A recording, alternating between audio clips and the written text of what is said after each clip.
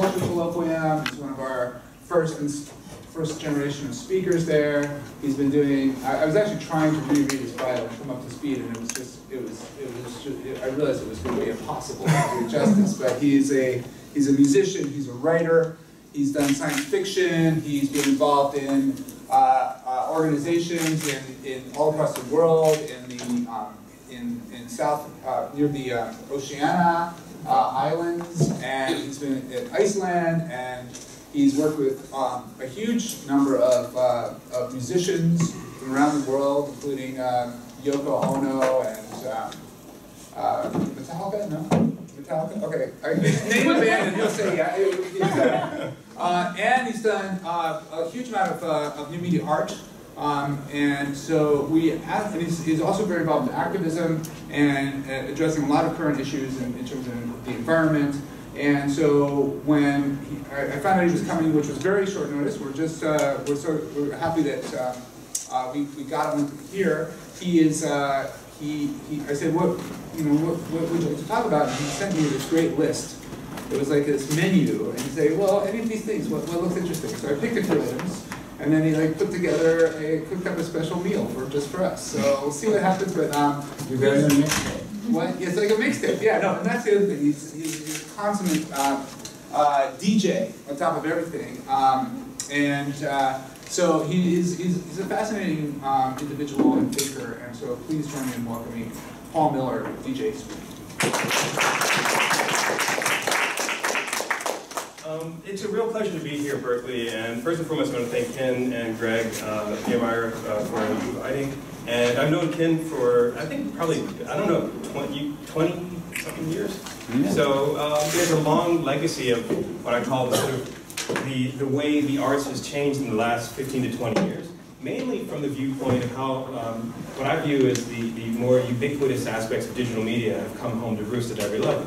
So can I ask you guys a quick question? How many of you have a cell phone, just out of curiosity? Probably everyone. Okay, so that's 100%. And of that, how many of you have an iOS device? Just curious. Android? Okay, so, and nobody has a BlackBerry.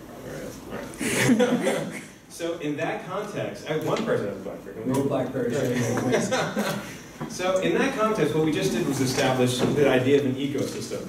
And very quickly we were able to see those networks that many people use to kind of enhance how they think about mobile computing. And your cell phone, of course, as a product of a tremendous amount of innovation that has occurred in a very, very radically accelerated kind of context.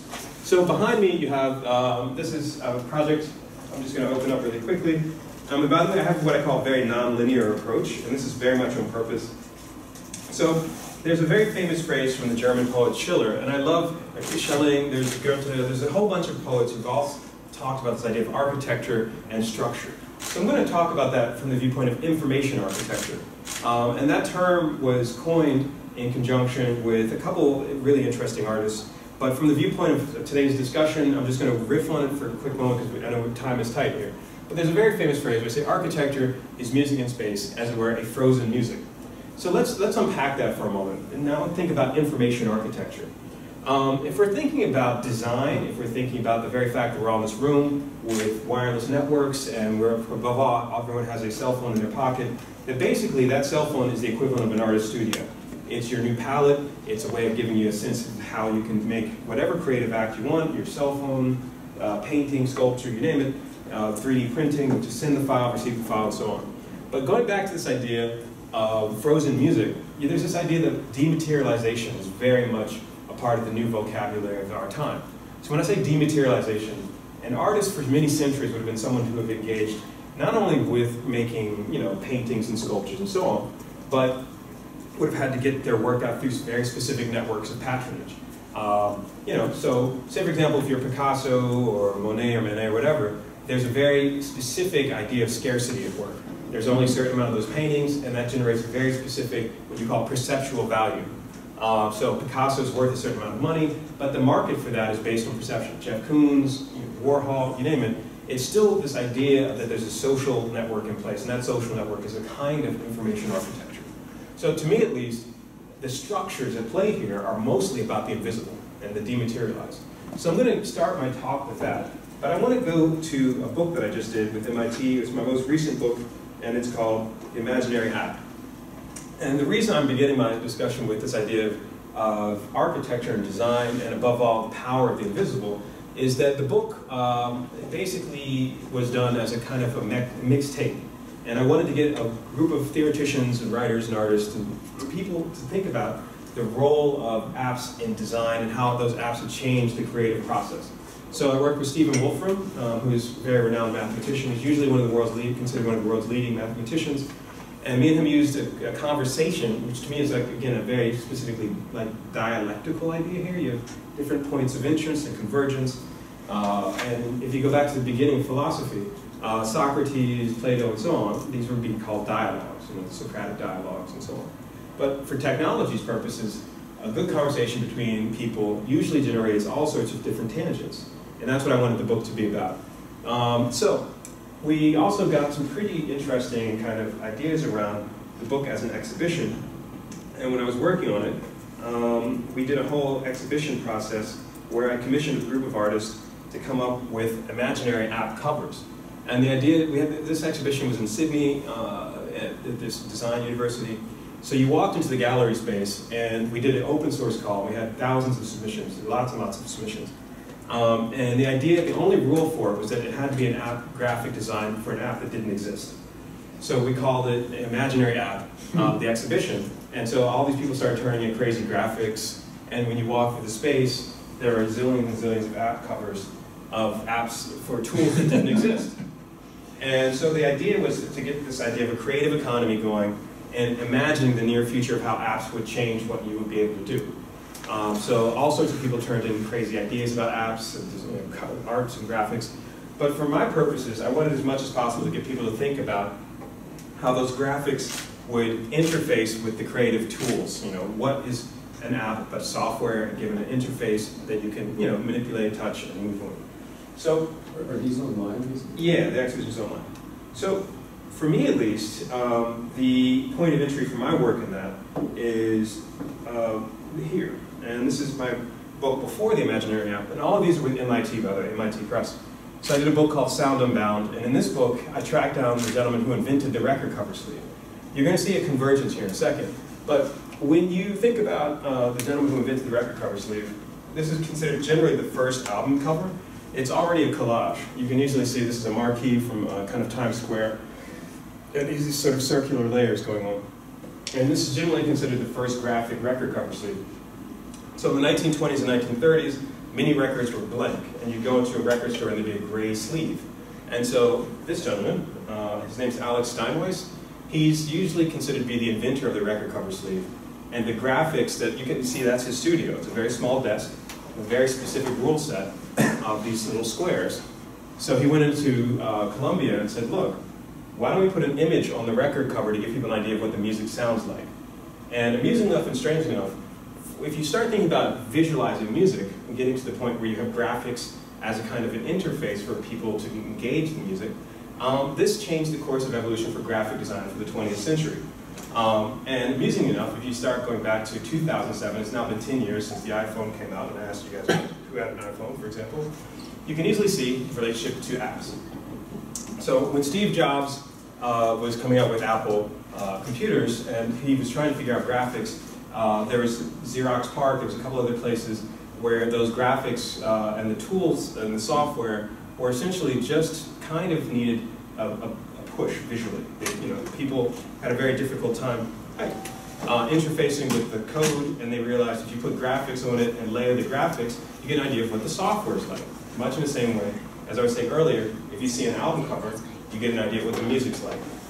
So the fun part about comparing apps and graphic design is these are just tools for the imagination. And so the reason I called my book The Imaginary App is that we wanted as much as possible to get people to think conceptually about code. It wasn't about what code you're writing, it wasn't about what language you're writing, but it had to be about the idea. And I wanted to encourage the people who participated in the book to get rid of the normal rules and try and think more conceptually about the way code and dimensionalizing the idea of code works. So, for example, when he's drawing these, there was a very specific rule set, and that very specific rule set, one could argue was what made something was very simple, generated deep structural complexity. that influenced the course of the entire 20th century, and now 21st. So if we dial out from that to apps, you can easily see the same logic at work, except these are all things that are extremely built for both copies, and there's not necessarily original objects. They're all about dematerialization I was talking about earlier. So here we are in 2017. It's been 10 years since the iPhone came out. It's been several decades since most people could be able to afford a computer. And if you go back a little earlier, computers and the idea of how computing would affect daily life, the way we live now would have been wildly, highly unlikely because of the sheer expense of making a computer. So if you're going to the time period when he was doing it, the computers obviously didn't exist. All this was drawn by hand and had to be replicated by hand. So to me, at least as an artist, this is a really interesting conversation, not just between images and the ecosystems of how images and graphics go through our culture, but above all, the politics of perception, how people begin to think about these notions of economics, how they think about scarcity, how copies and the culture of copies comes home to roost at every level. So whenever you touch an app, you're actually touching a whole layer of graphics that are meant to be activated. So to me at least, that's a really good foundation for today's conversation. I'm going to lead that to both politics, to art, and above all to some of the issues that drive my own work. So in the book, we tracked down a gentleman who did the first spoof app, this guy, Armin Heinrich, and he did an app called I Am Rich.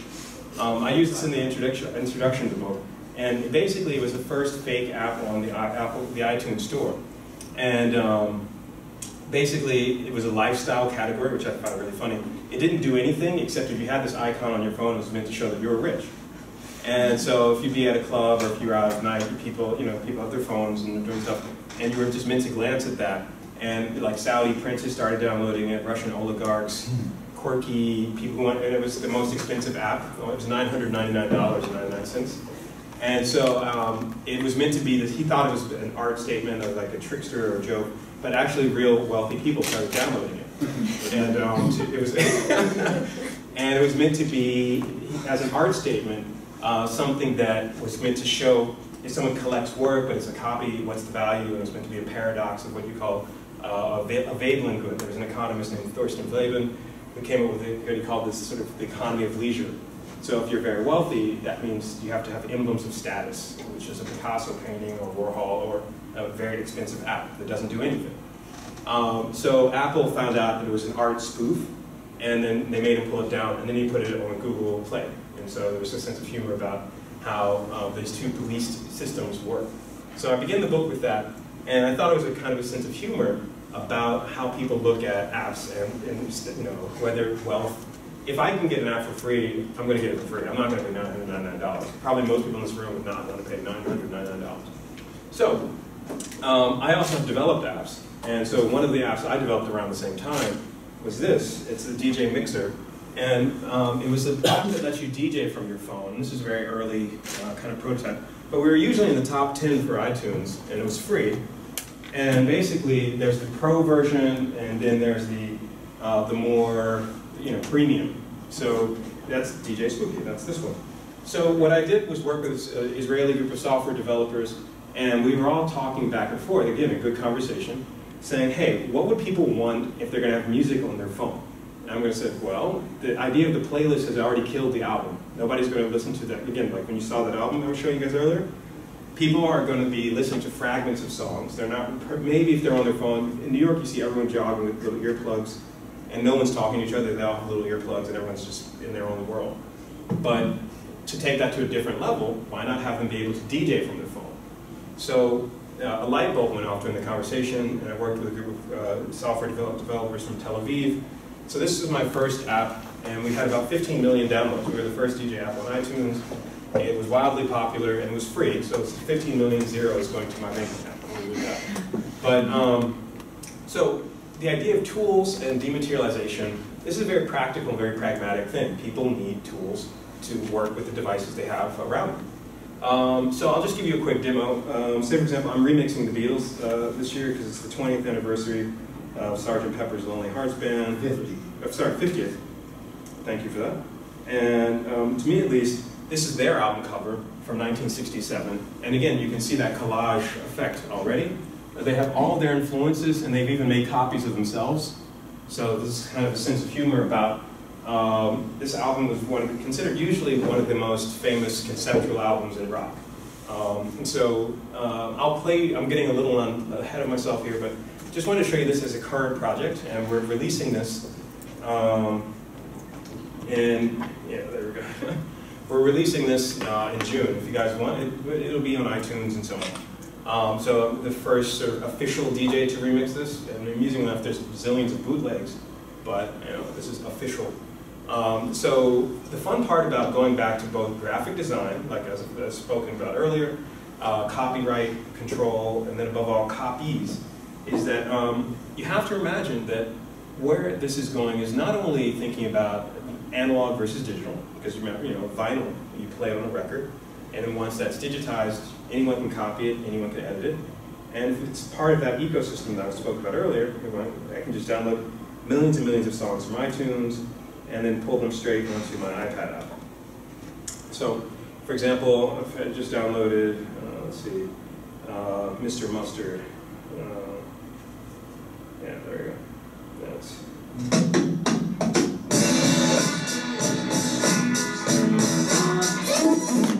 So, if I do a remix of that, I'll just pull up that one really quick for kicks.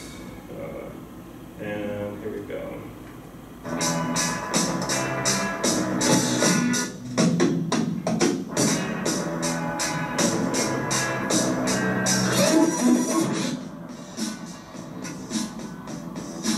The speaker's a bit low here.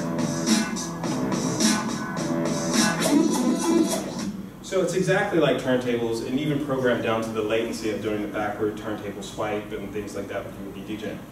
But the idea here is that most of that would have been gestures that you would make physically if you're DJing and stuff like that. But this was not meant to be quote-unquote art, it was meant to be a tool. The difference between art and a tool in this era is kind of, these are subtle things to think about. And so when I was talking about architecture and design, to me it's really fascinating to think about patterns.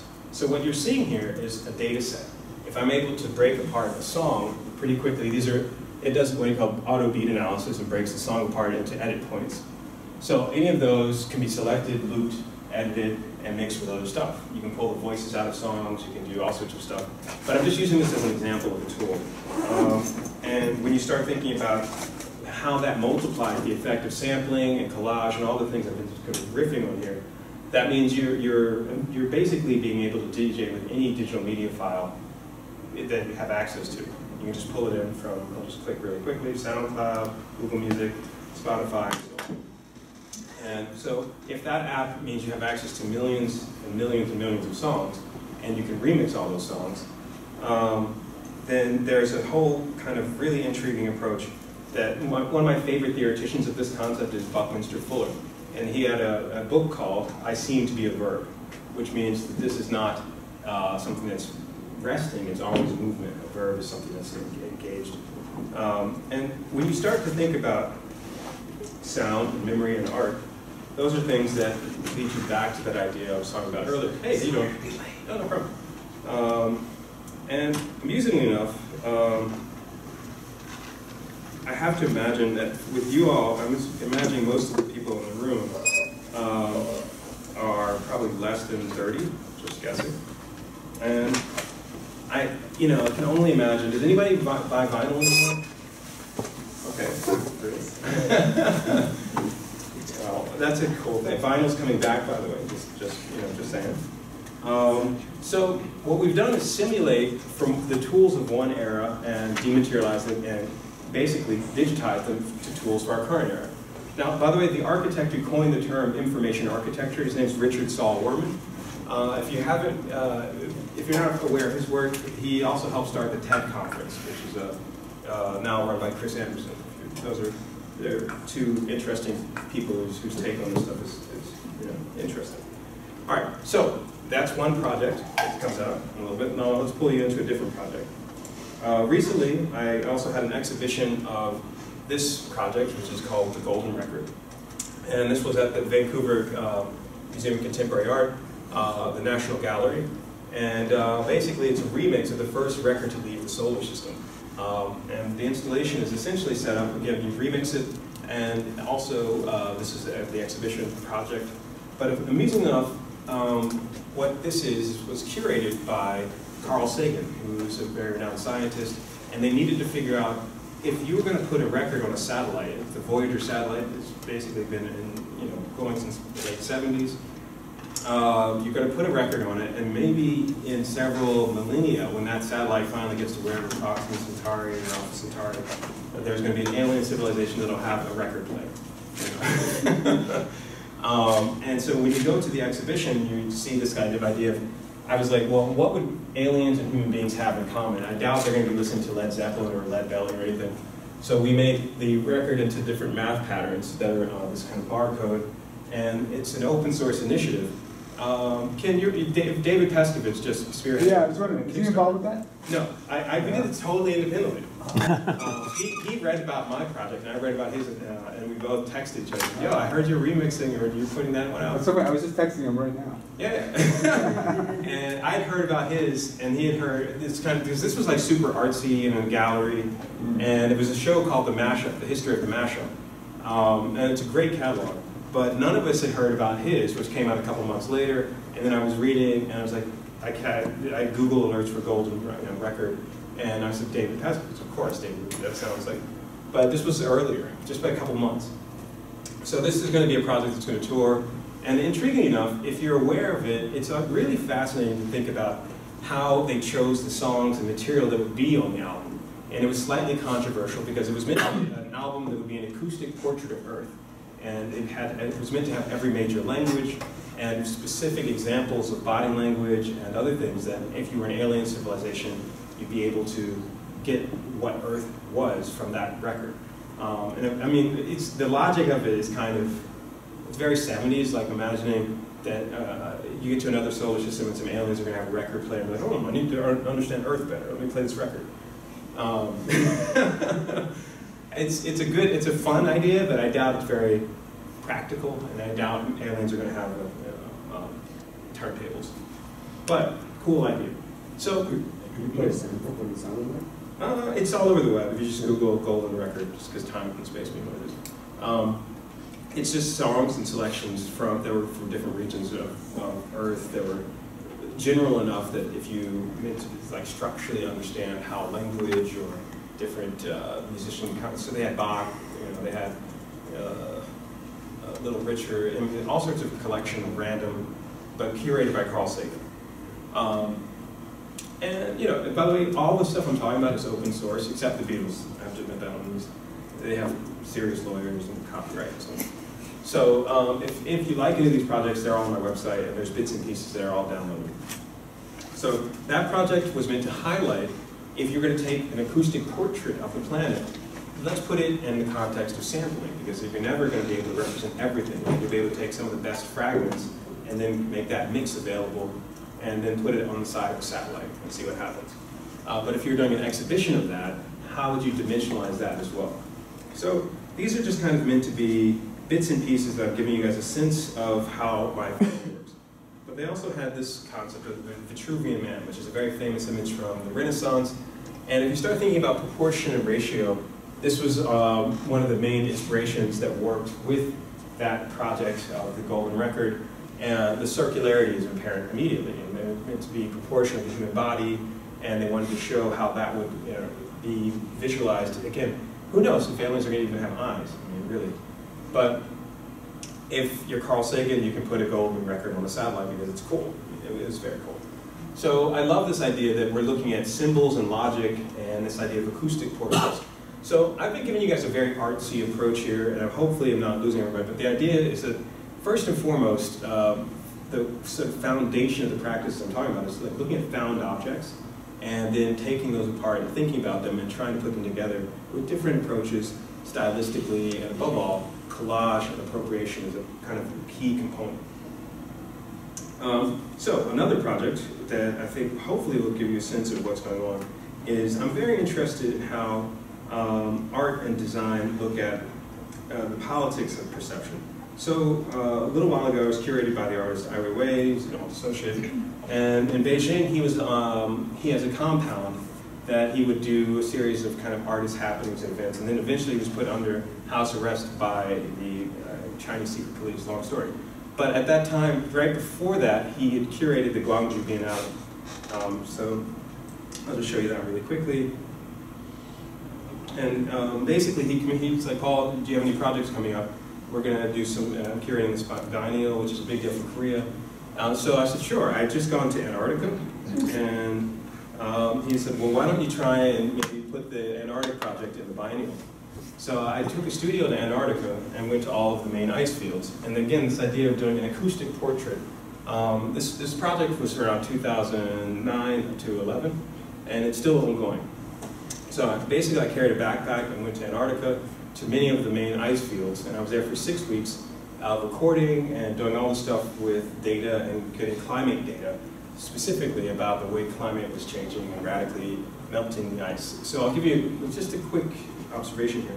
If you zoom in, and this is just one example, you can see how that mountain has been scraped by the sinking of this huge, I mean, this is a massive glacier. And it took hours to walk up there from the water's edge. And this is a different viewpoint. But this was at the Metropolitan Museum in New York, and we had a series of initiatives around how would you do data sonification of different kinds of ice.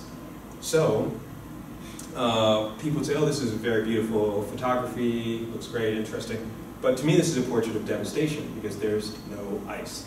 As a matter of fact, this whole area should be frozen over, and you're just seeing water.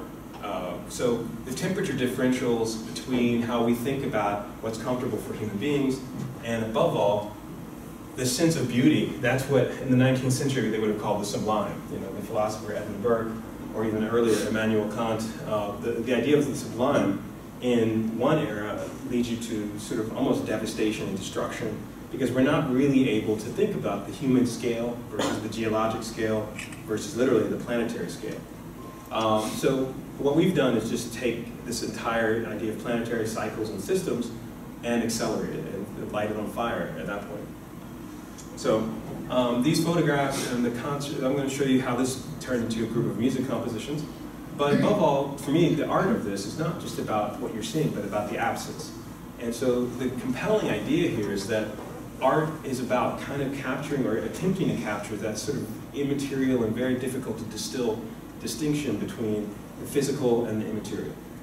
So if you think of this as beauty, and the idea of the sublime, going back to those philosophical concepts earlier, it's actually total devastation. And so you're trying to turn that upside down and think about that sense of beauty and the fragility of nature, which there's a book by Bill McKibben called The End of Nature.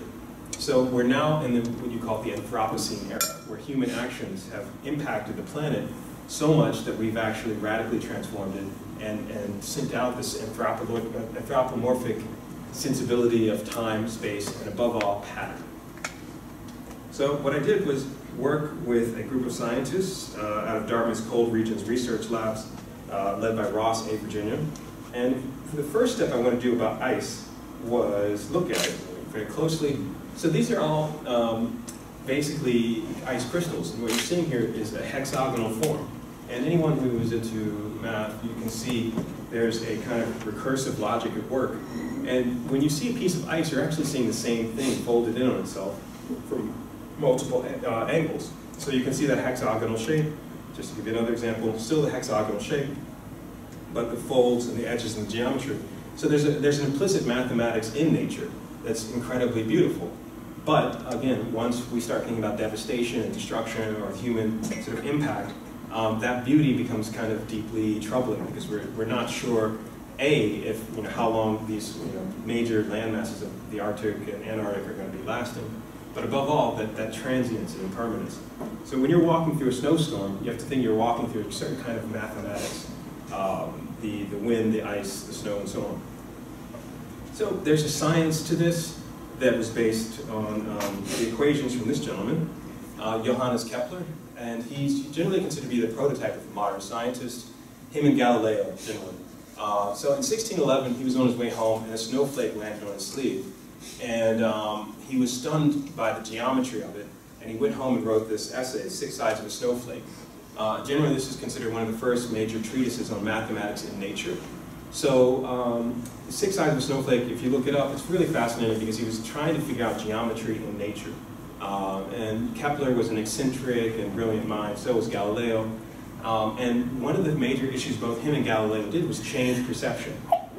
At that time, the Earth was considered the center of the universe, and the Pope, or the Catholic faith, would put you to the stake if you said the Earth was the center. I'm sorry, the Sun was the center of our galaxy or our solar system. So that was controversial. And at his time, making that science as a statement around fact and information and being able to systematically engage the scientific aspect of research and generate math and other equations that to this day we can still reference, that's a powerful statement. So I wanted to take his information and make equations out of it. So I worked with the Dartmouth's called Regions Research Labs, generated these max patches. This is MaxMSP. And we took the equations from Kepler, ran it through MaxMSP, and we were able to use it to generate very specific algorithms that would generate visual ice. So this is mathematical equations, specifically of those running through that software, and we're able to generate, this is very precise mathematical description of hexagonal permutation. And you can easily see the permutation of the permutation going into many, many cycles of itself until you finally get to this, which is actually pure mathematical distillation of all those equations into the hexagonal shape, folded and folded and folded and folded and folded into itself. So that's the science, but there's also poetic.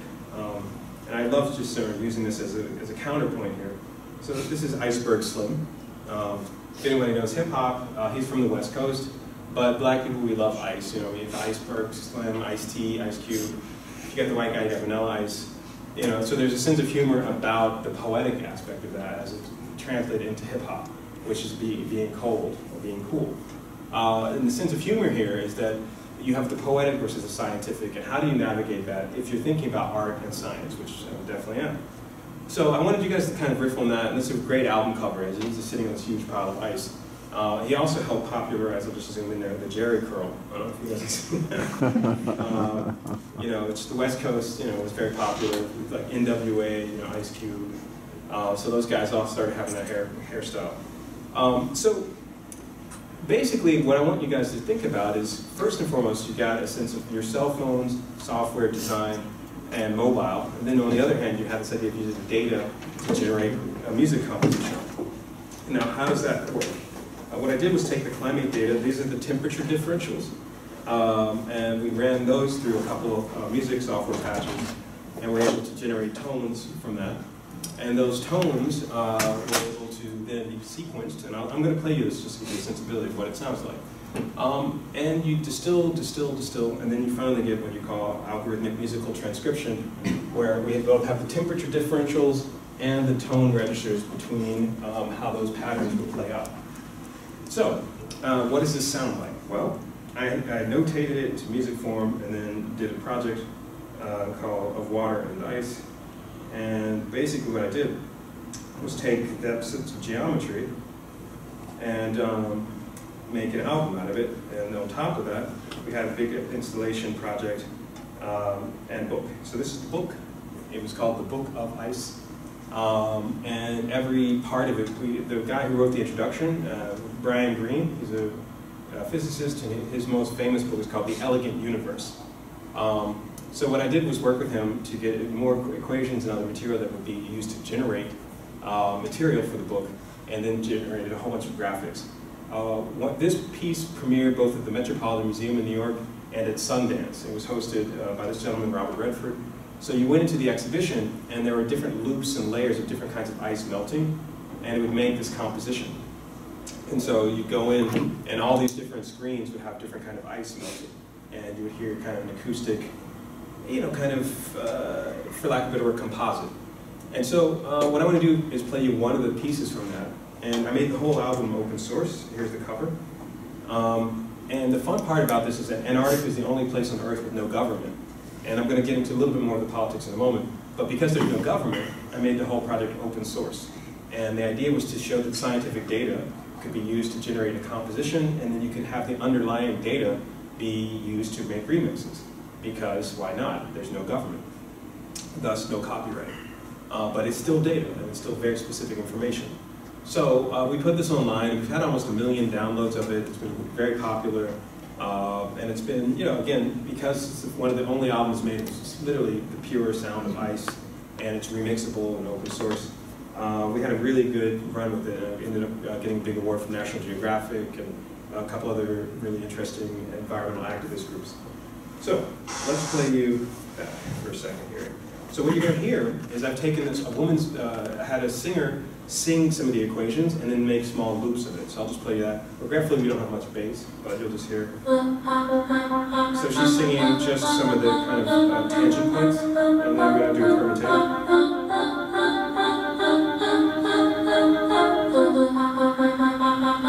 So you're hearing the same thing, but there's a permutation of it.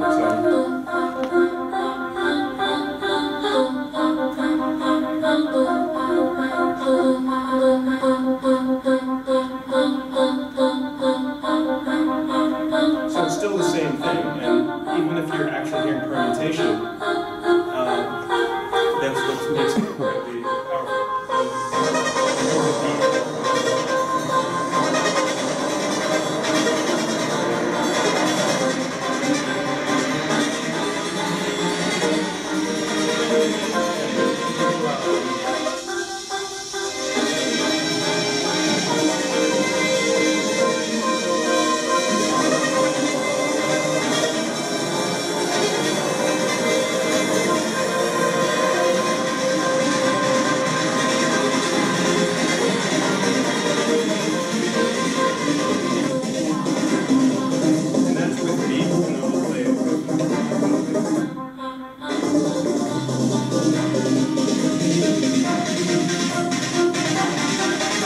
Amusingly enough, I don't think I've ever heard it on such small speakers. So, you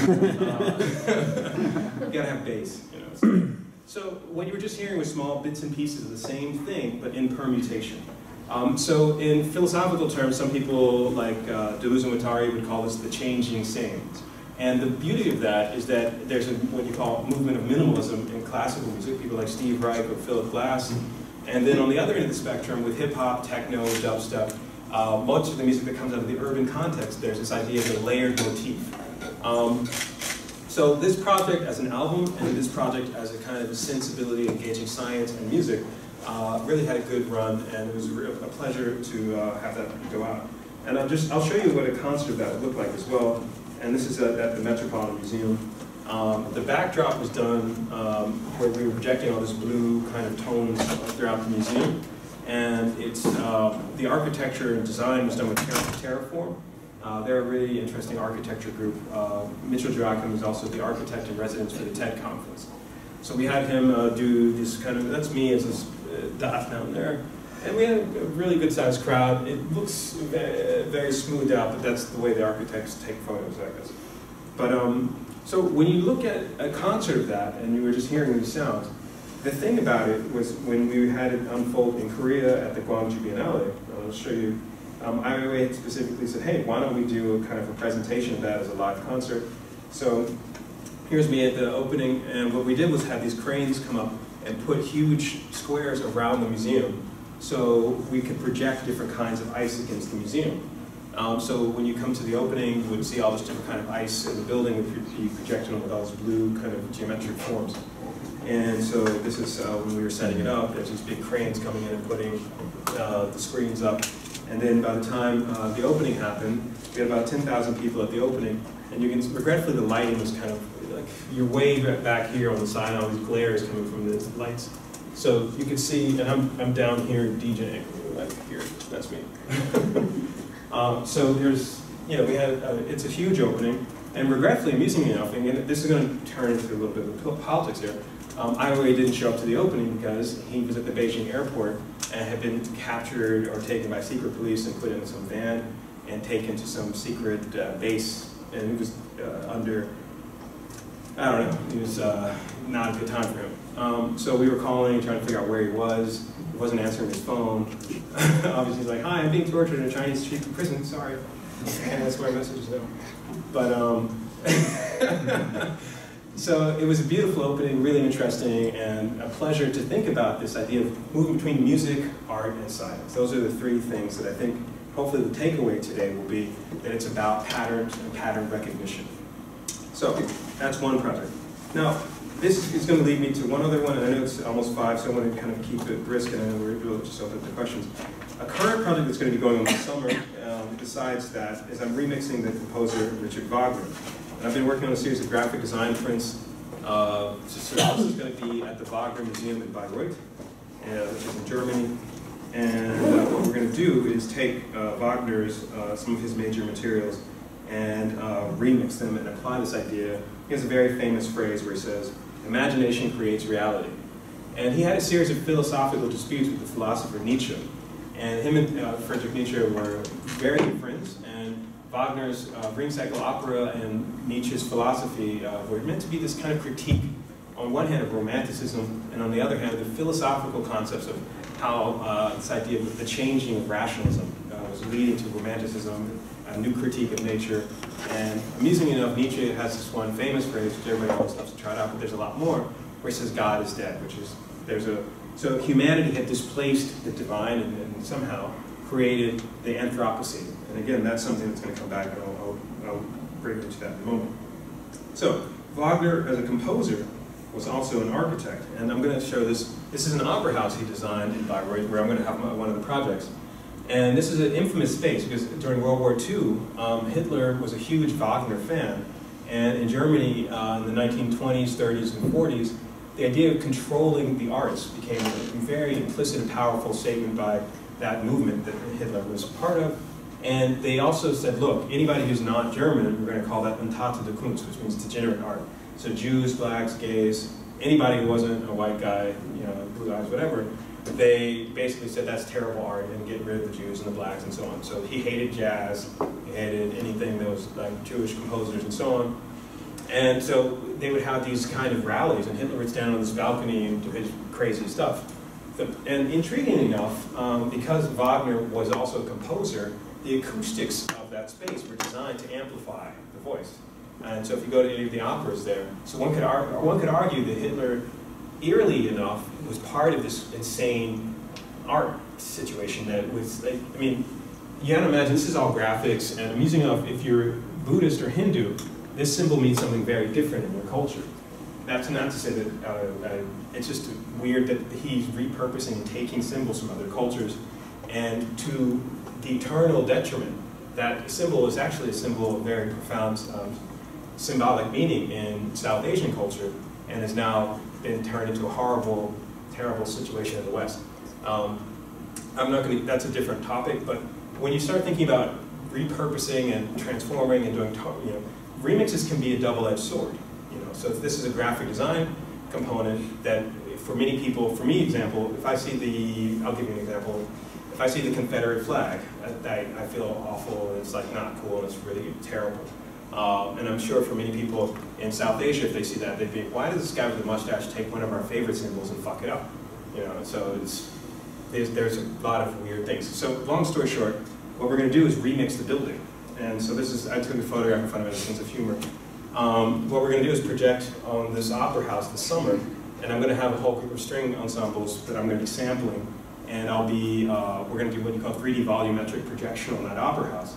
And so intriguing enough and strangely enough, Wagner is generally considered to be one of the par excellence composers of German kind of stuff. I prefer vastly Bach, personally. But, so that opera house is meant to be a composition, and it's also meant to be this eerily political kind of context around the very deeply uneasy relationship between politics, arts, and above all, classical music. So that's one project, and again, it'll be open source. If you go back, if you check back around June-ish, it'll be, hey Kent, so you want to talk? So you have to imagine all these projects, they're really different. One, you've seen a record that's going to be the first record to leave the solar system. Another, you've seen a DJ go to Antarctica and make records out of ice. Another project, you've seen a book done with a quantum physicist. And another book done with a mathematician like Stephen Wuthram called The Imaginary Outcome. So project to project to project, what is the common denominator? And from my point of view, it's about patterns and the way they kind of manifest in culture. So when I'm looking at Wagner, he coined the term Gesamtkunstwerk, which in German simply means total artwork. And amusingly enough, someone who's a Gesamtkünstler is meaning someone who's a total artist who's playing with all of these different variables. Greg, is that a good term? Gesamtkünstler? Künstler, yeah, you can say that. Yeah. Okay, there you can see he's German. All right. So when you think about the 21st century, we are all media artists, right? Because our phones, our ideas of mobile media, all those things have allowed and democratized these tools. And so what I'm trying to figure as an artist, and this is a provocation perhaps to you all as an audience, is where does it stop? And how does, for that matter, if you're a composer like Wagner, orchestras will play note for centuries that composition. If you're Bach or if you're Warhol or whatever, those are all people who did what you call finished works. You have the work, it's done. It goes on somebody's wall, an orchestra plays it. But for someone like me, it's the unfinished work. You can just open the file up and change it. So that idea of digital media and the unfinished work is now something that's very intriguing kind of tension with the what I call the normal art world, where essentially people want to create scarcity, you know, paintings, sculptures, whatever. And then in the digital world, it's all about the copy, because you're just having all these multiple copies, in fact, infinite. Anything that's digital can be copied. So if you're remixing a building and you're thinking about architecture, remember I showed you guys that phrase at the beginning, how does that transform the relationship to how we think about physicality, the body, and above all, the way information itself shapes the world that we perceive around us. So those are just provocations putting out there. All right, so one of the other projects, and it's 5 o'clock, where we should start conversation? We'll start, okay. One last project is I've been going to India for the last several months as well. And one of the things that struck me, this is I'm going to just sort of, it was so hot last year, they had record level temperatures, and the streets were melting. And basically I was recording a project about the Indian river systems. And I went to the Ganges River. And regretfully, you can't see it, but the water was so low. You see those brown marks? That's where the water should be, and that's where all these people are. So the river system, the Ganges River, is collapsing and sinking down more and more and more. And it's stunningly beautiful. This is a city called Varanasi. And so what I did was go to most major rivers of India and made a series of what I call acoustic portraits of the different kinds of river systems. And that project is still in development, but it was inspired by conversation. And again, this is me talking to a group of Indian master musicians. And I went and visited several of their major temples. And the main one that I went and visited was the temple of Meenakshi. And she's called the goddess of the city. And what's fascinating about that is that this is one of the earliest architectural forms. And if you zoom in, you can see all these divinities. They're all just crazy spirits and different characters from the myths. And they built this huge temple made from all the fragments of characters that respond to that specific mythology and that specific religious and other kinds of philosophical engagement. So you go to this temple and you meet some of the major master musicians. And I even got blessed by an elephant. So there's temple musicians who sing, and amusing enough and intriguing enough, India invented the concept of zero. And the West didn't have zero up until Fibonacci brought it over from the Arabs, and the Arabs had brought it over from the Indians. So whenever you look at the number 1, 2, 3, and so on, those are called Arabic numerals, but amusing enough, they're actually Sanskrit. So, long story short, the Western tuning system comes out of Greece, and if you think about minor chord or major chord or any of those, there's a whole system that's put in place, mainly by Pythagoras and a couple other mathematicians, about music and geometry. I'll leave it at that, but basically, whenever you hear Western music, Bach, Beethoven, Mozart, whatever, Wagner, they're going to these tuning systems that have been in place since the ancient Greeks. But they didn't have zero. So if you go to India, on the other hand, they're like, oh yeah, we've had zero for thousands of years, you guys are just getting it, come on. So there was a famous conversation between Einstein and this gentleman, Rabindranath Tagore. And basically Einstein, when he was in the middle of finishing up his theory of relativity, he had just won the Nobel Prize for the general theory of relativity, and the gentleman next to him, Tagore, had just won the Nobel Prize for poetry about physics and sound. So they had a conversation that they recorded and then turned into a really interesting philosophical debate that was called, the book is just called The Nature of Reality. And so I was reading through this book and was thinking about the idea of physics and the West, and the way the West is always trying to figure out how to kind of quantify and engage this notion of very specific ways of limiting the idea of data and how it impacts on the world. Meanwhile, in India, where they've had zero, they've had the idea of multiple universes, where they had had all sorts of different approaches to how math would unfold in everyday life, they were in the idea of multiple universes and all sorts of really amazing mathematics and astrophysics way before the West. But it was part of their sort of combined what we call natural philosophy. So if you ever have a free plane ride or an evening, it's a great read. It's just called The Nature of Reality. So taking their conversation as a starting point, I then started looking at the math of rivers, and then started working on how river systems kind of could influence, and I was also doing photography, this is semi-photography. This was in National Geographic. So I started wandering across some of the major river systems of India. I was there for 6 weeks and doing photography, and then working and talking with master musicians who had looked at the mathematics of that region. And I also worked with a very renowned Indian architect named Geeta Mehta, who's the head of architecture at Columbia University. And she also, we had some really, yeah, this is Geeta here. And one of the beautiful things about working with architects who happen to have access to satellite system maps is we were able to get a tremendous amount of data and start distilling that into some pretty cool imagery. So I'm still working on that, and it'll be probably mid to late next year. Let me show you if I have any of those photos. But basically, what you guys were hearing is hopefully a very informal, relaxed conversation about a batch of current projects. There's a lot more, but I want to keep it within the time frame. So if anybody has any questions, I can easily show other projects, but I do want to make sure that we have time. By the way, this is just some of the exhibition images of the Antarctica project. So I made this graphic design prints that was called Propaganda for a Potential or Hypothetical World here. And those prints have gone to a whole bunch of museum collections and so on. And I did it in over 17 different languages. So yeah, that's the book advice. And the River project will have a similar trajectory. So with that said and done, Greg, should we open up? There's other projects, but I know that we have a tight time frame. So, yeah.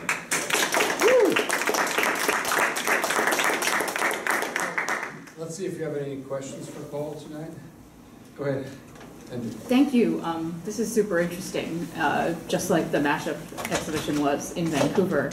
I kind of want to argue a little bit about this notion of like, or question you a bit more about this, like, your sort of assertion that like an orchestral score is kind of like a fixed, like, performance, a fixed object, because to me, as a violinist, like, you know, a score in the library or photocopies is like, you know, you can read it and get an idea in your mind, but until you have a, you know, an orchestra actually performing it, like, you know, it's not a real thing. And if it were a fixed thing, then like there would be no point in like having orchestras perform like pieces. So could you sort of say a little bit, like, I do think like when you said like there's limits on like the orchestra, like we can think of the orchestra like hall and the whole sort of dying ecosystem of classical music as like limits, but you know, could you sort of say a bit more about that? Absolutely, and thank you so much for bringing that up. Let's unpack that for a second, because first and foremost, the notes are the same. I mean, if you're playing Bach, yeah, Mozart or Wagner or whatever, their cultural system in place of notation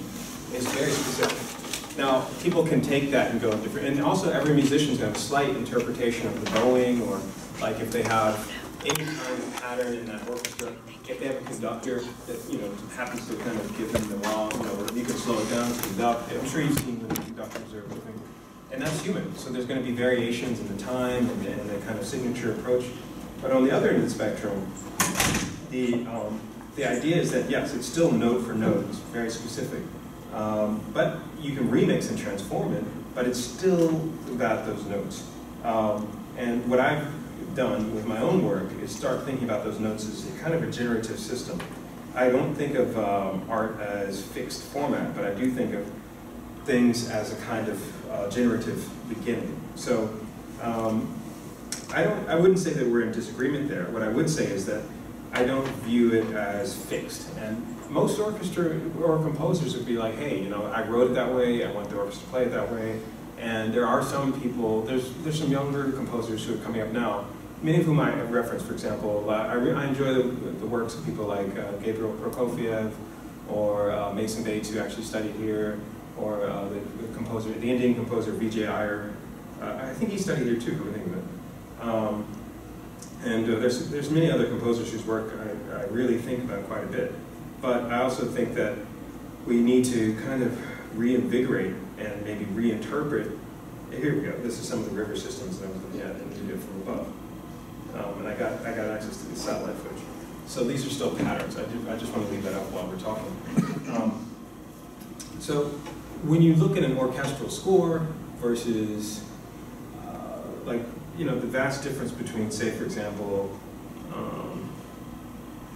this is one of the earliest notated scores available. It's in Sumerian from a couple thousand years ago.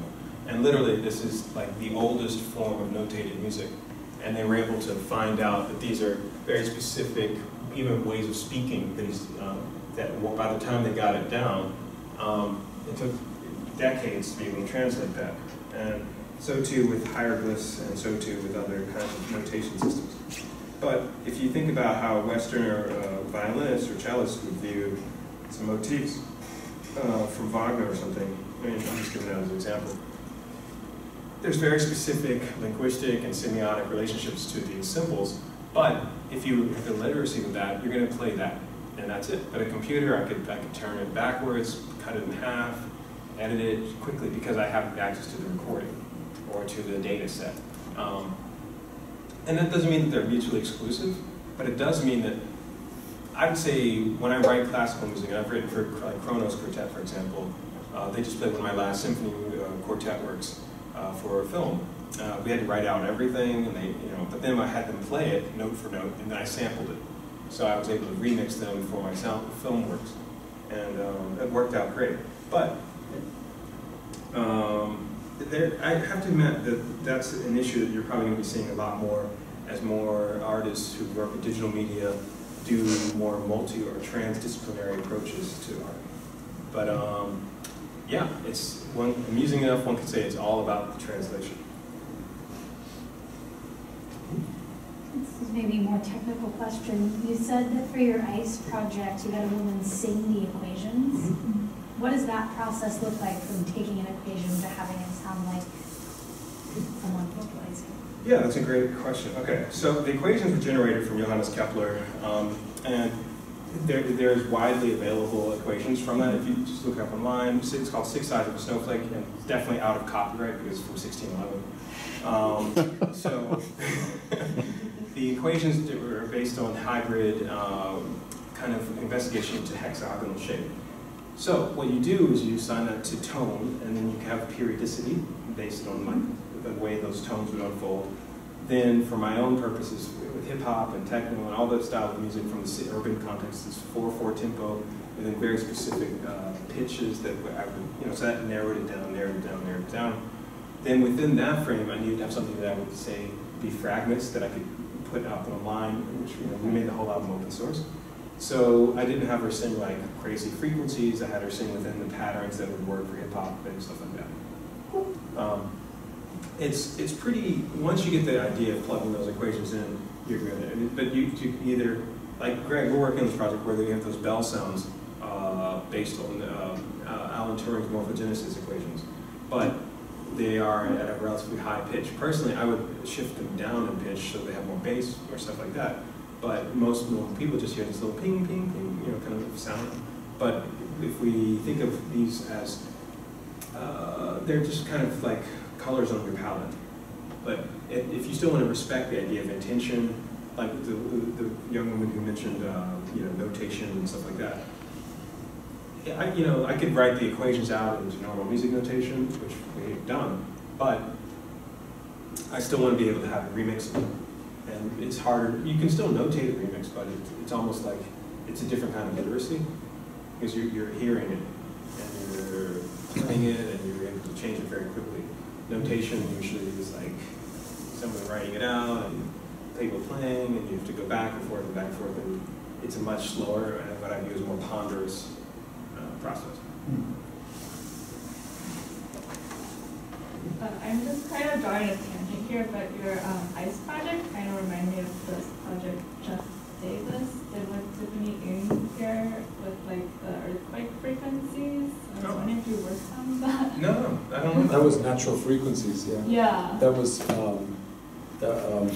Ken and I worked on that actually. Oh, really? Yeah, and that still happens. That's still, so that's in the large field of sonification, which there's somebody should write a book about how all these sonification projects relate to each other. Yeah. So, yeah. But yeah, these are related, and we very much inspire each other when we look at these things.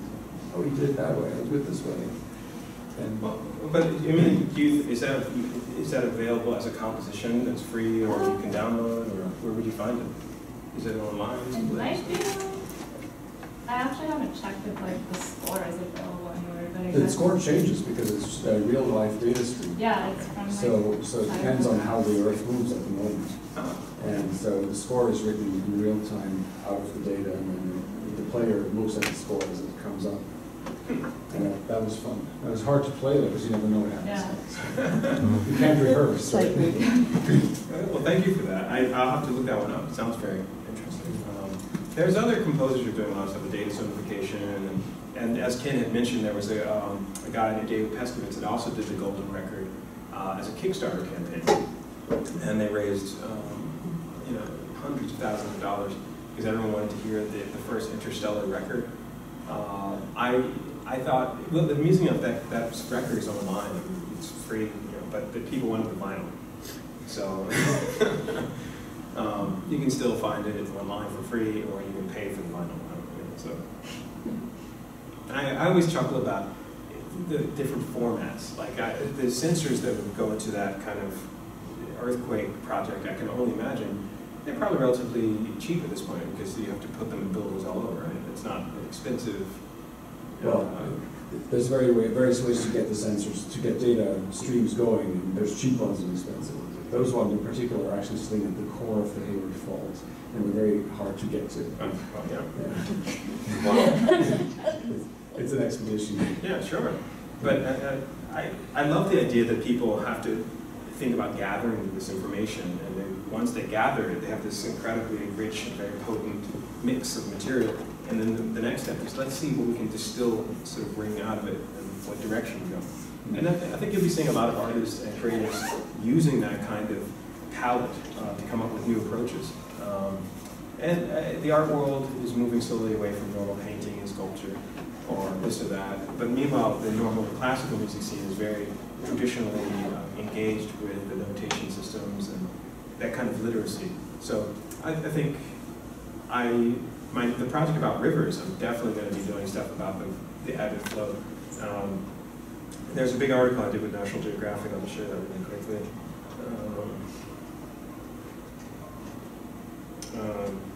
And basically, I've been really fascinated with how we can look at this idea of water overall, because it's the most prevalent material, H2O, hydrogen, as well as a component in the universe. So that's something that can be really a rich vein to check out. So yeah, this is all, the National Geographic article gives a little bit of that as well. But thank you for that question. Mm-hmm. Your thoughts, questions? Yes, go ahead. Okay. Thank you. I really appreciated your candor in bringing up the notion of the beauty versus the planetary catastrophe, Devastation. Devastation.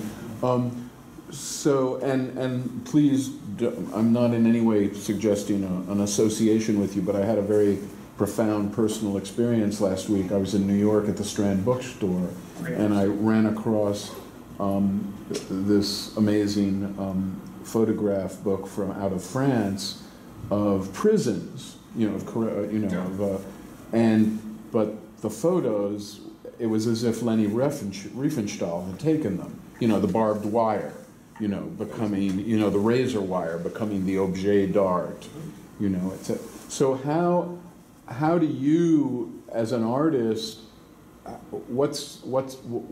where are you pulled in how you communicate? Okay, on one level, you know, this is a certain layer of reality, of light, playing with water and ice, and on the other hand, you know, it's Dante-esque, you know, it's hell, it's, you know, it's... well, what makes you get out of bed in the morning these apocalyptic. days? I mean, this morning I woke up and I was listening to the news, and it was like, you know, Syria, war, refugees, starvation in Somalia, civil war in Sudan, you know, slavery in Thailand. You know, the news was just like, then you turn another channel, and it's like ocean acidification, the Great Barrier Reef is dying.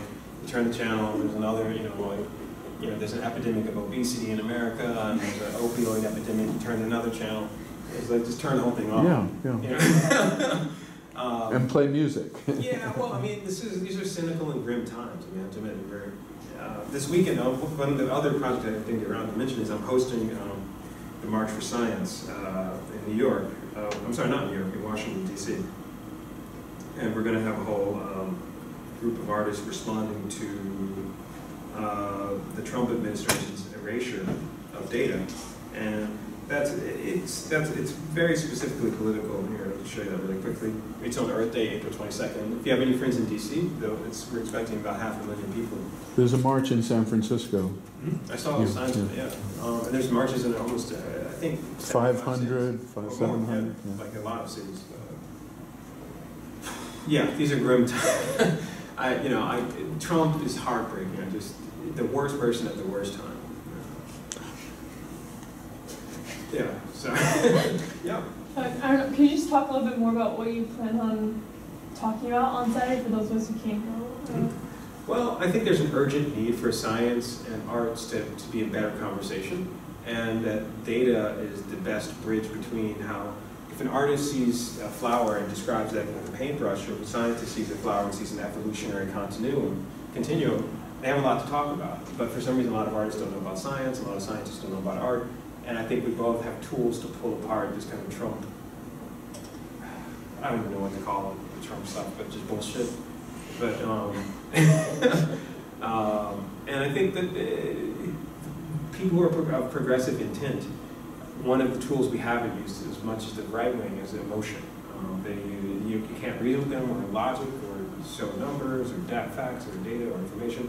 They feel the way they feel because they've been watching Fox News or something.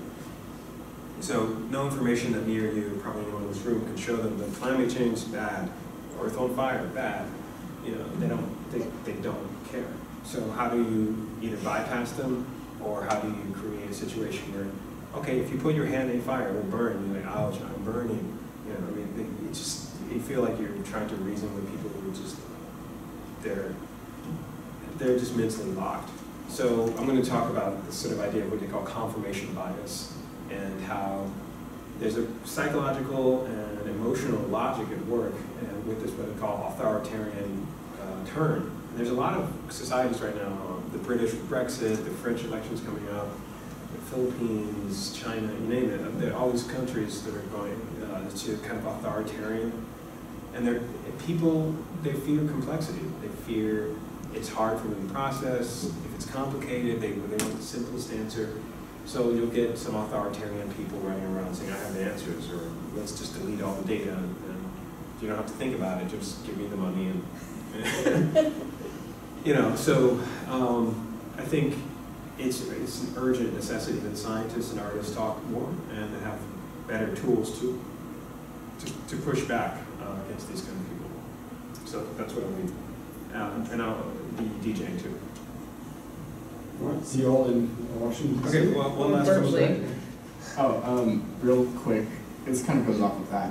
I first came into contact with your work with your Rebirth of a Nation film and the reimagining of cultural artifacts, or it's the ICE project with literal data, to further, or to extract further information out of a piece of data or a cultural artifact. I just wanted to ask, how do you see,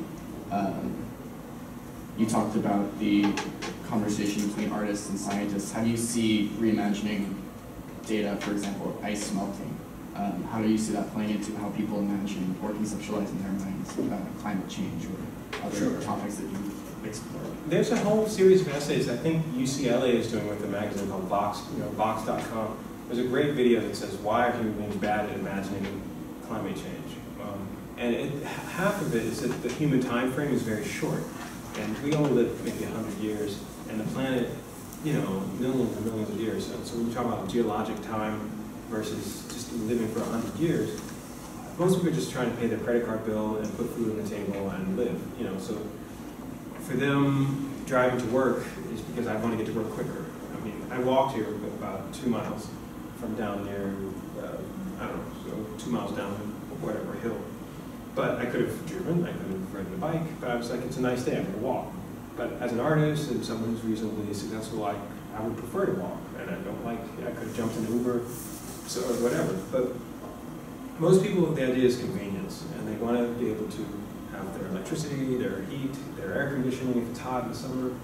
And they're not going to think, oh, if I turn on my air conditioner, am I frying some penguins in Antarctica? They're just going to put the air conditioner on, or they're going to jump in their car. And again, fair enough. If they're not thinking about the scale of their action. And who's to blame them? I mean, most people, they just want to wake up and go to work and do whatever. So, but that's the role of art. I mean, we're here to disturb things a little bit and maybe kind of get them out of that reverie, this trance of consumerism, consumer mediated zombies that Fox News isn't interested in. I don't know. I mean, at the moment, I'm so irritated. I woke up and saw this idiot when Trump was. I was just I thought, yeah, just no one could be that stupid to vote for this guy. But okay, they are that stupid. Holy shit. And the statistics were really eerie. I mean, 53% of white women voted for Trump. I mean, there's some numbers, and the older whites and then younger whites voted for. There was a couple of people. So a lot of women did vote for Clinton because they thought there was internalized misogyny or the way that they were dealing with. She's not trustworthy. Like this Trump, I mean, we can't even compare. What are you talking about? And I remember in the ancient 2000s when there was Gore versus Bush, and a lot of lefty progressives like, oh, I'm not going to vote, man, because Al Gore and Bush are the same thing. And a lot of people were going to vote for Ralph Nader, who at that time was running. These elections matter. They really matter. It's a tragedy. Hopefully, he gets indicted or impeached, or some Russians come forward and say, "Please, we need to save humanity. We gave Trump all this money. Impeach him." But one can only hope. So, with that said and done, I know any last quick question? Because if you have any other comments, I'm on Twitter at DJ Spooky and Facebook and all that. And if you like any of the projects, they're all on my website. And there's a lot more projects. The Rebirth of a Nation one, just for those who aren't aware, it's an early KKK film from 1915 that I remixed. And I'm going to be back here for the San Francisco Silent Film Festival in a couple of weeks. And we're going to present an evening of early political silent films from that era. Some of them were problematic, like Birth of a Nation was a KKK recruitment film. So I remixed it and then kind of did a whole thing around the politics of that.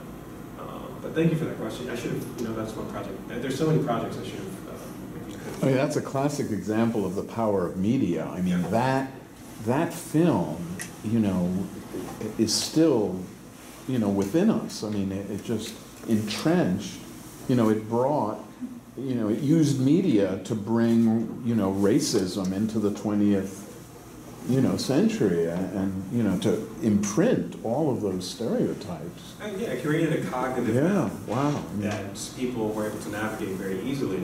And because it was based on fear, and fear of the other. No,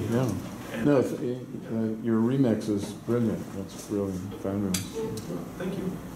So if you have any follow-ups, I'm happy to respond. I do have to go to another thing, so if anyone has any questions or comments, we can just, social media and so on. I check all that stuff. So thank you guys.